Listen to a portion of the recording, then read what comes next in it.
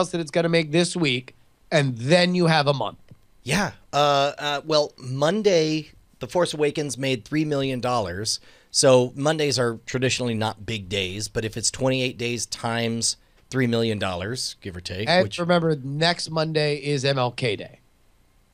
And as we know, it's historically a huge day for African Americans to go see Star Wars movies to celebrate Martin Luther King's... To celebrate that time that Martin Luther legacy. King said that all stormtroopers should be judged by the content of their characters. That's right. And not the whiteness of their armor. Exactly. Also, it was Martin Luther King who says, I hope someday there's a movie where the good guys wear black and bad guys wear white, except for the one really bad guy who wears black. But it turns out that he's a good guy in disguise, so I guess really that undercuts my whole good guy, black, white paradigm. He then also said, hey, do y'all want to go see Star Wars? Turns out I'm alive. I'm Martin Luther King. Psych. Oh my gosh. I'm glad we pretty much solved racism. That was good. It's good. That was a big moment. We all wait, came no, together. not that Martin Luther King. No. Another one. I don't know why you would have thought I was alive or dead.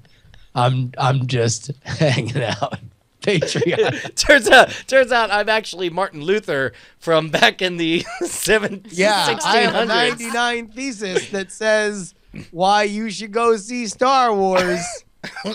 Also, I proclaim myself king, which is why you heard me call myself Martin Luther, King. I was announcing my coronation and rise to power. Also, it turns out I'm not Martin Luther. I'm Martin. The Fox sitcom, and boy, is Shanae up to her old tricks again. I'm portrayed by Martin Lawrence on the Fox network. I'm Martin. Actually, we're a trio: Martin Luther and King, and Junior. Yeah. We're a trio with more members. Martin from the Fox show. What's Gina up to? Luther Vandross. It's Martin from the Fox show, Luther Vandross, King Crimson, the entire band. Yeah, well, they're roaring to go. And Junior, which is it's actually Walt Jr. from Breaking Bad.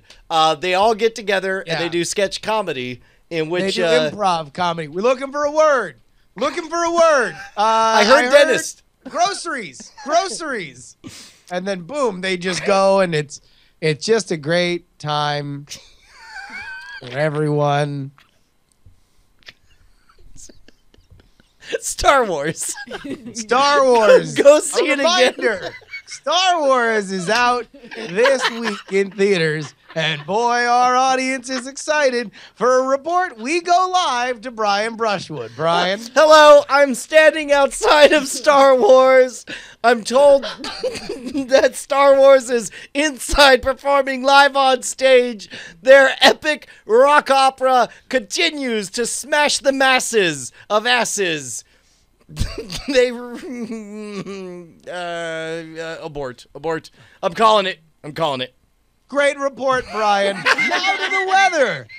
For all the weather, we go to Bonnie. Bonnie. For the weather? The weather is... is... Bonnie. We go now live to the sports desk where Bryce Neshcom Castillo's got all the updates. Bryce. They won. Man, it was close. I'm excited. My kid won't stop talking about it. Now back to our Star Wars story. Live in the field again is Brian Brushwood. Brian.